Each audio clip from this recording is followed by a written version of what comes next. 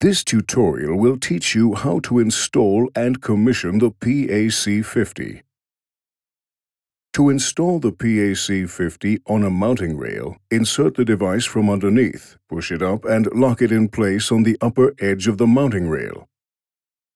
Depending on the variant, the PAC50 will either have pressure connections with G1/4 threads on the bottom and the back, or a push-in fitting for pneumatic hoses on the bottom. In this tutorial, we will use a PAC50 with a connection for pneumatic hoses. The hose is inserted into the push-in fitting up to the stop. Check that the inserted hose is positioned correctly before applying pressure to the sensor. Connect the PAC50 to the power supply using a round connector. Ensure that it has the correct pin assignment, which differs depending on the available signal outputs. Ensure that the union nut is correctly closed in order to guarantee water resistance in accordance with IP65 and IP67. Switch on the power supply.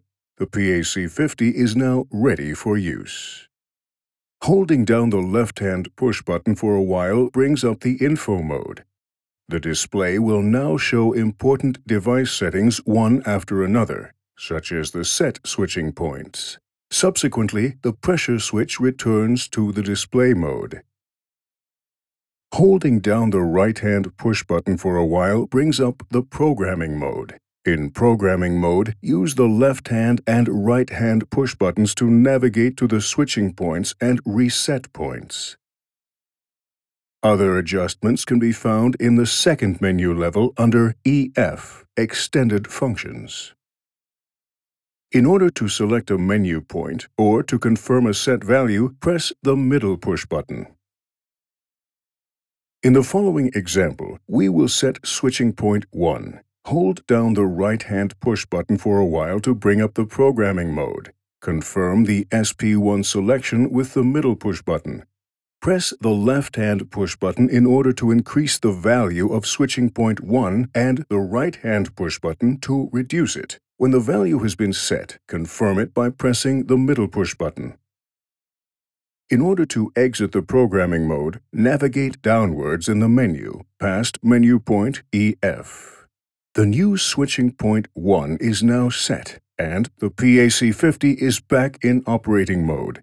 In addition to the pressure applied, the set switching points are shown in the display. We will now increase the applied pressure. If the thresholds previously set for the switching points are exceeded, the color of the pressure display and display of the respective switching point will change from green to red. The light spots display the amended status of the switching outputs. As such, you can tell if the pressure is within the target range, even from a considerable distance. Use the extended functions in the programming mode to set whether the display changes from green to red or from red to green. As with all measuring instruments, you may find that the PAC50 displays a minor zero offset. To correct this, hold down the right-hand push button for a while to bring up the programming mode.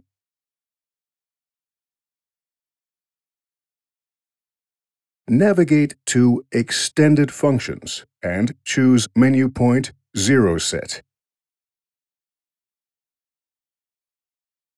Execute the zero calibration by selecting Yes. Exit the programming mode via the menu point End.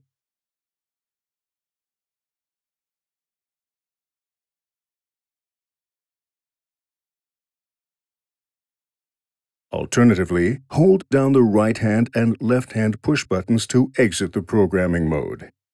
These are the basic operating functions of the PAC50. For more information, please visit www.sick.com/PAC50.